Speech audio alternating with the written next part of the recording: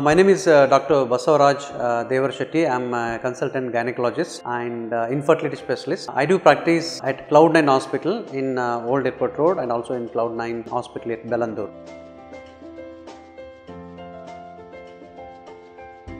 It's a very challenging discussion when the couple comes, because they are puzzled why they don't get pregnant despite being all the investigation being normal.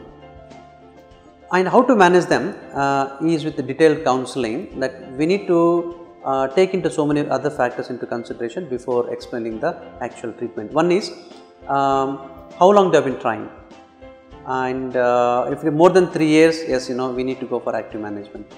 And what is the woman age? If it's more than 35, we need to be more aggressive. If the husband is more than 40, we need to be more aggressive. And whether they have conceived before or not. So it increases the chances of conception if they have already conceived before, and whether they have any treatment before coming to us. So all these factors will determine whether which treatment they can go in case of unexplained subfertility. So one is the female age, second is the male age, third is how long they have been trying, whether they have any conception before or whether they have any treatment done before. So these are the important factors we need to consider. The possible options of treatment is, one important factor is lifestyle changes. So if the patient is both a couple are obese, they are overweight, we need to ask them to lose weight. And if they are smoking, we should encourage them to stop smoking. If they are drinking excessively, we should ask them to cut down drinking.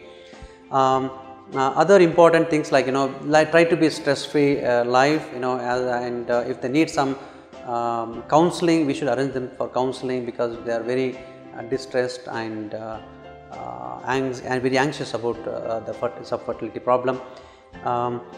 These are the things we need to consider. If we address all these problems and if the couple want to go forward, we have to discuss options. One is keep them trying naturally. With all the lifestyle modification, they still keep trying naturally.